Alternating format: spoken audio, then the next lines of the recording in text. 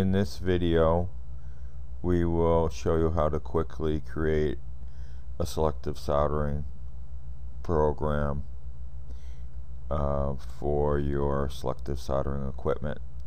In this case we will be outputting the file that's compatible with the ACE selective solder machine. First thing we do is import our CAD data. We do that by clicking File, Smart Open, then we point at the folder where the data files are located. As you can see, it will open up all the compatible files in that folder and all the subfolders. The best data floats towards the top, and that's usually the data with XY pin net list data, and then the less desirable data such as Gerber is at the bottom. You can import Gerber files if that's all you have. Otherwise we will just choose a CAD file. Okay, and it comes up on the screen. Now we're going to add some bill of material information. We'll import the BOM. We have programmable BOM importing. Can create a BOM template for practically any type of BOM and then import it. Okay, it'll cross-check the BOM file when it comes in for any errors or discrepancies.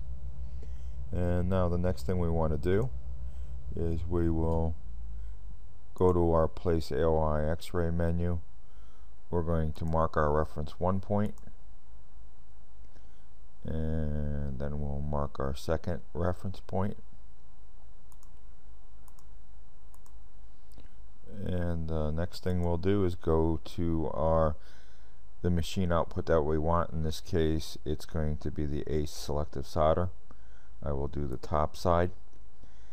The window that comes up is the panel dimension window and offset.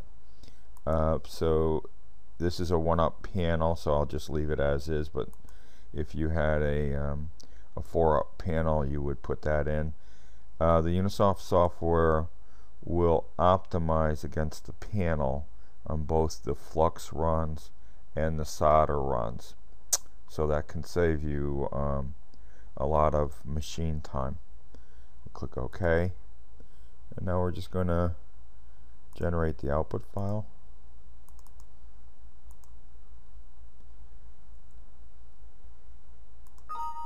Okay, and let's take a look at that file that we just created.